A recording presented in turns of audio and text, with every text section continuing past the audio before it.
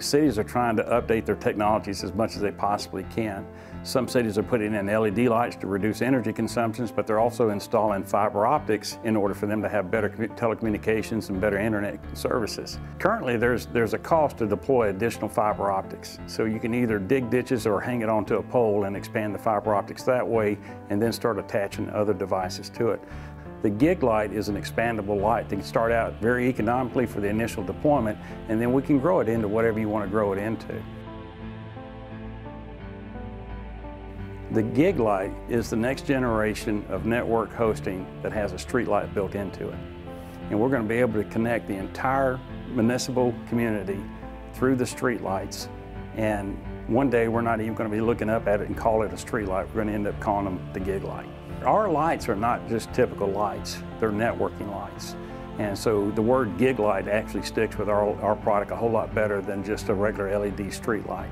Our product is a great LED product, but the GigLight turns it into a networking platform that has a street light built into it.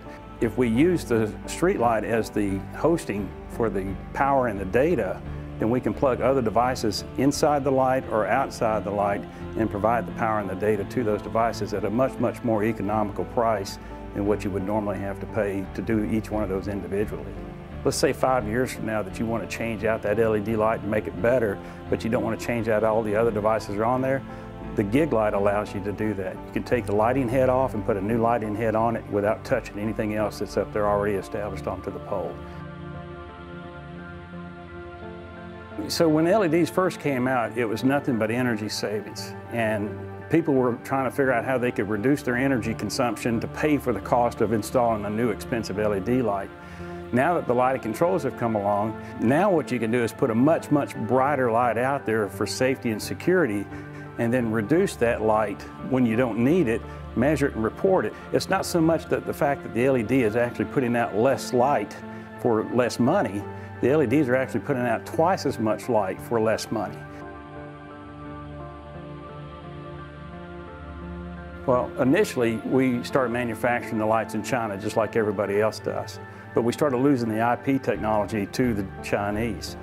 So we decided that we would bring the manufacturing back to Chattanooga, Tennessee.